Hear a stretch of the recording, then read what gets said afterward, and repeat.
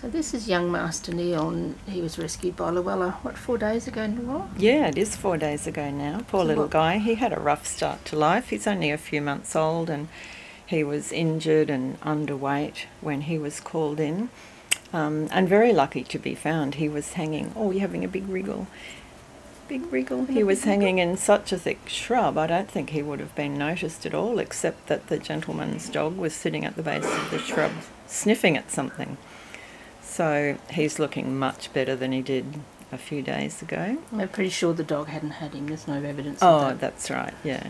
And he's such a sweet Wriggle, little wriggle, fellow wriggle. because he was screaming heebie when he came in, wasn't he? Yes, and now he's a little lamb. He is. Except that he's wriggling now. He's a bit wriggly because he wants to get out, but he was all teeth, claws and screaming.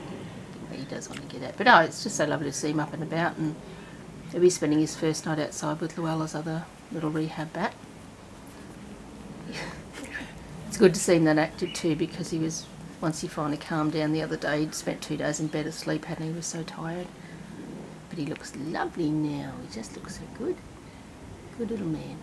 Alrighty, we'll let him go home with Louella and continue on his journey to good health. That's what we want. Hey, little Neil. He's off.